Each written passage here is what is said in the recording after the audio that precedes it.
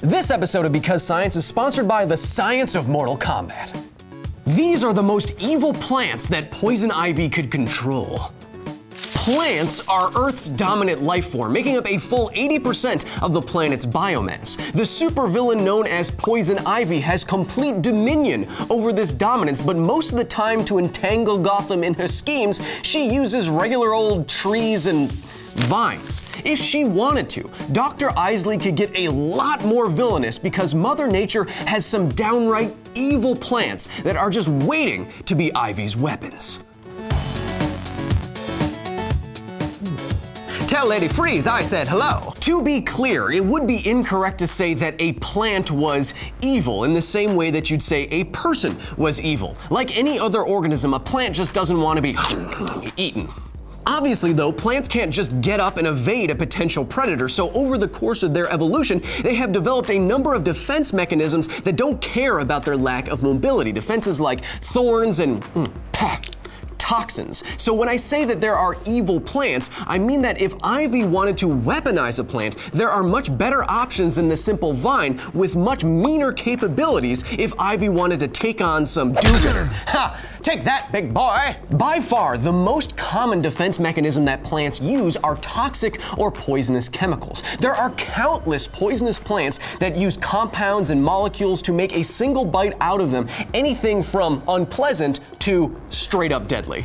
One example is caffeine, like you can find in the coffee bean. It's the world's most used psychoactive drug, but it evolved as a defense mechanism in plants that acts as a natural insecticide that can paralyze or kill predators. And then there's scopolamine, which you can find if you eat the angel's trumpet plant. And if you do that, you can violently hallucinate away your grounding with reality and you can end up cutting your own tongue and dongle off. A guy actually did that. My point is, there's a spectrum. Though these toxins are terrifying, Poison Ivy can't exactly make you chomp down on any of these leaves. So when we are looking for a more evil plant for her to use, we're gonna look for plants that are dangerous in a different kind of way. The kind of dangerous where you don't even want to touch them. Oh, seriously though, do not eat one of those, because if Poison Ivy wanted to get nasty, she would control plants that could not only entangle heroes, they could do damage on contact. And contact damage, again, is going to depend on mechanical weaponry, like large thorns, and chemical weaponry, like the toxins in the cut your dongle off plant. Poison Ivy's namesake, Poison Ivy, is a great example of a plant that uses the latter. When you touch Poison Ivy, an oily mixture of organic compounds called urushiol seeps into your skin and starts an allergic reaction in the majority of the planet's humans. Poison Ivy is a great start, and if you've ever lived anywhere near Poison Ivy, you have a healthy respect for it. But Poison Ivy doesn't even come close to the worst thing that Dr. Isley could slap you with. Ow, hey, was that the dongle cutter plant? Was it? Our first choice for Poison Ivy's improved plant-based arsenal is giant hogweed. This up to 18-foot tall invasive plant can be found all over the world, and what makes it so sinister and dangerous, especially if it were under Poison Ivy's complete control, is that upon contact, hogweed can make you basically allergic to the sun. Hogweed sap on your skin is more or less harmless until it is exposed to sunlight.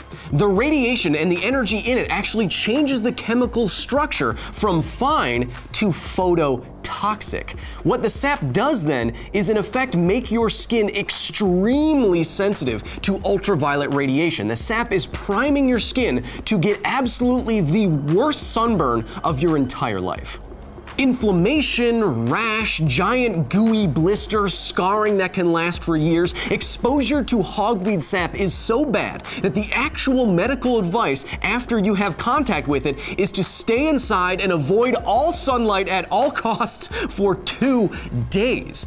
That might not be so bad if you're Darkness and the Night himself, Batman, but it would be extremely painful and inconvenient for you. Do not leave me here. Do not leave me here, Bruce. I know your secret. Don't leave me. Oh, my dermis! It's got sap on it. We're just getting started. A phototoxic touch is really bad. Excuse me?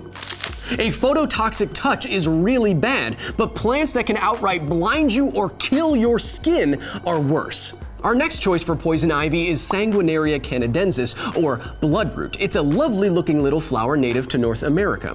When you break or cut the stems, the petals, or the roots of bloodroot, it starts to ooze an orange-red sap that resembles human blood, hence the name. And when this sap contacts human skin, the chemicals in that sap start interfering with the sodium-potassium pumps in the membranes of our skin cells. And if that sounds bad, it's because it is.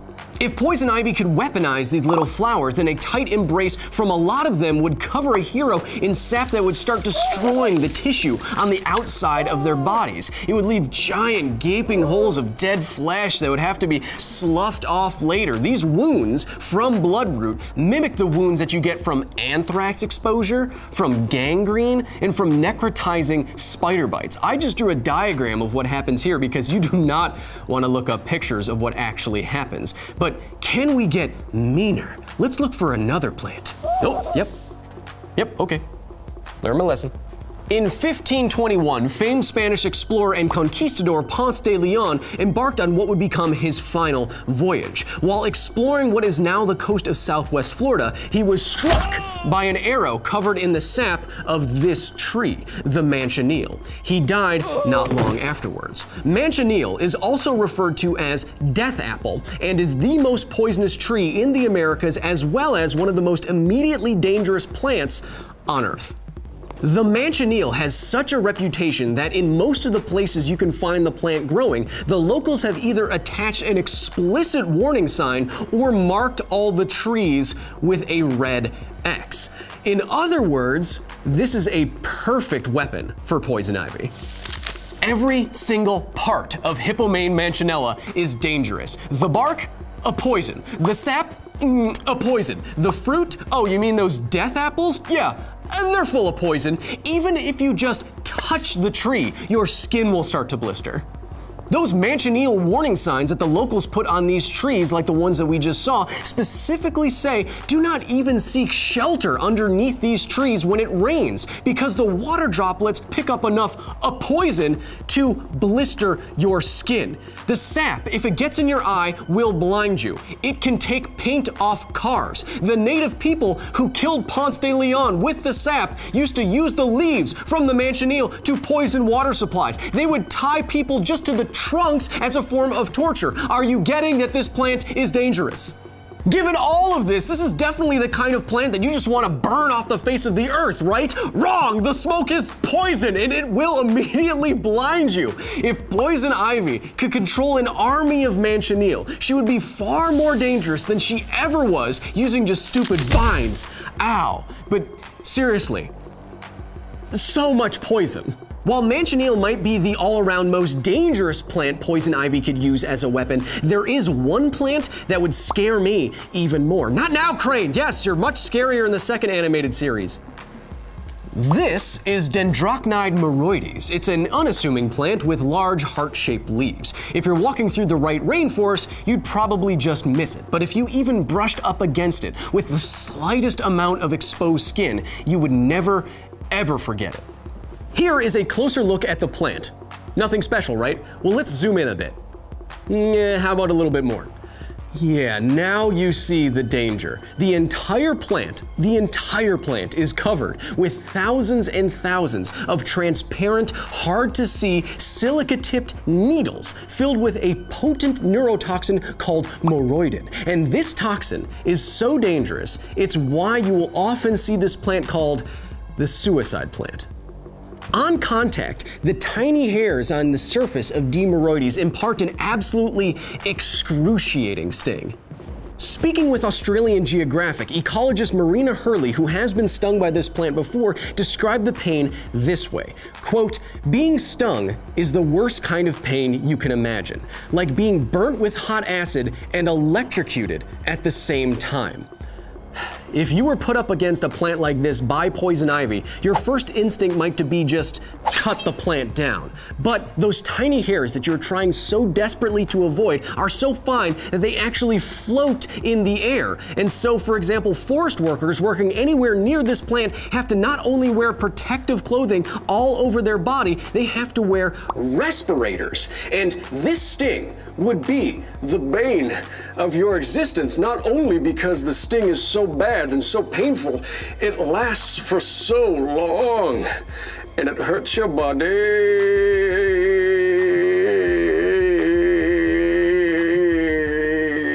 A road surveyor in Australia, where this plant is from because of course it is, was one of the first people to document the excruciating effects of Dimeroides all the way back in 1866. And since then, Australian folklore has been filled with terrifying tales, like the unfortunate horse that was accidentally stung by this plant, and the pain was so bad for so long it threw itself off a cliff.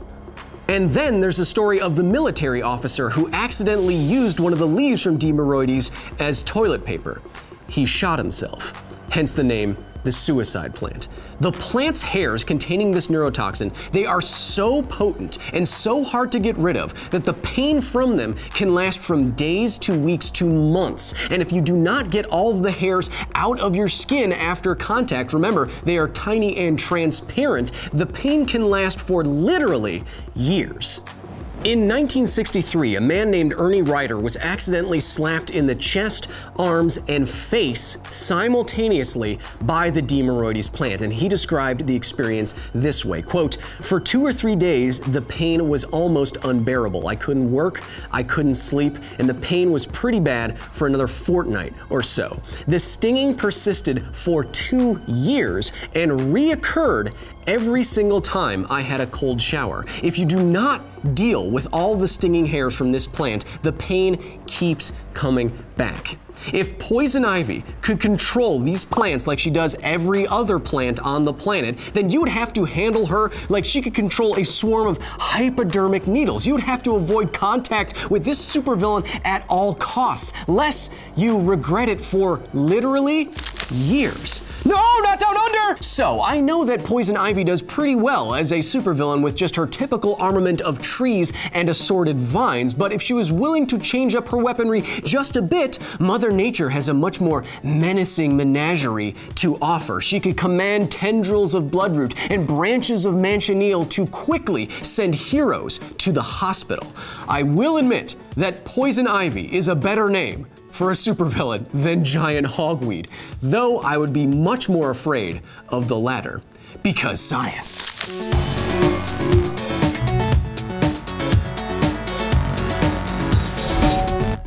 Just think about getting stung by this Dimeroides plant again. So everything, it's covered with all these hairs. And what they do in Australia, if you're stung, it doesn't just go away like an insect sting. The hairs stay in your skin, so the pain reoccurs every time you irritate the skin or activate it in a certain way, and it keeps coming back.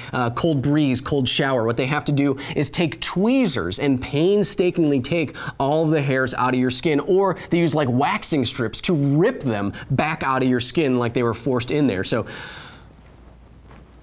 just imagine.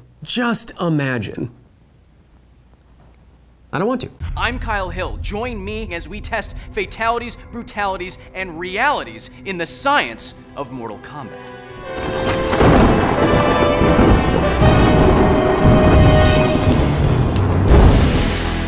Thank you so much for watching, Liam. You can follow me on these handles here and Because Science to give me suggestions for future episodes. And the one big thing I want to remind you, the science of Mortal Kombat. It's coming next week, first episode premiering on this channel.